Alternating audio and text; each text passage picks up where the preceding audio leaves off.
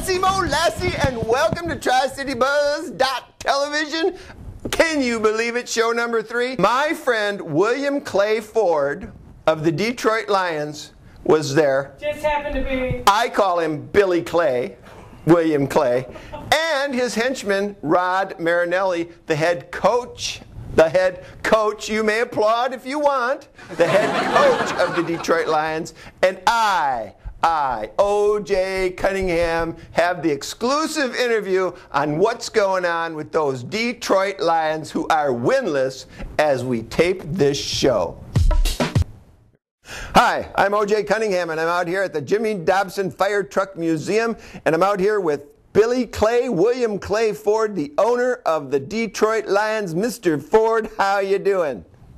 What's your name? Cunningham? You don't call me Billy Clay either. Nobody calls me Billy Clay. My mother doesn't even call me Billy Clay. Why are you calling me Billy Clay for? Well, hey, sorry to offend you. I really didn't mean to do that. But, hey, how about them Lions? You're 0-8. What do you got planned? What do you mean what we got planned? We got 8 more games. What do you mean we got planned? We got football. We're going to play football every game. We're going to have full stadiums, a lot of parking. We're going to make a lot of money. That's what we do. Doesn't it bother you that the fans aren't happy about this? That they boo you?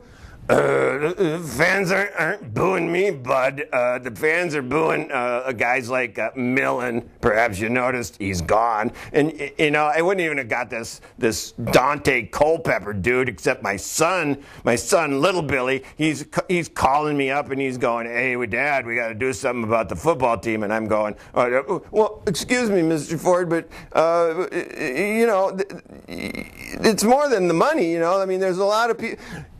Listen, young man, it's not about anything but the money. You saw what Illich did with the Tigers, didn't you? I mean, he spent like $1 gajillion, and what did they do? Nothing. Well, we didn't spend anything, and we're doing nothing too. You do the math. Thanks, Mr. Ford, for being so up front with us. I got a question, Mr. Marinelli, Rodman, what's happening, dude? Hey, thanks for talking to me, man. I really love it here. I'm a good job.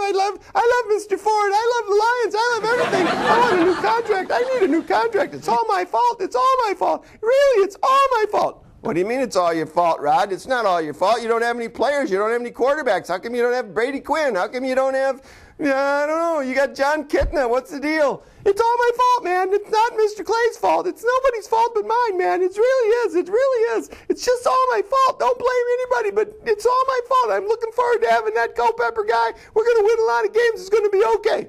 Well, that's the story from Jimmy Dobson's Fire Truck Museum. Thanks for tuning in. Back to the studio.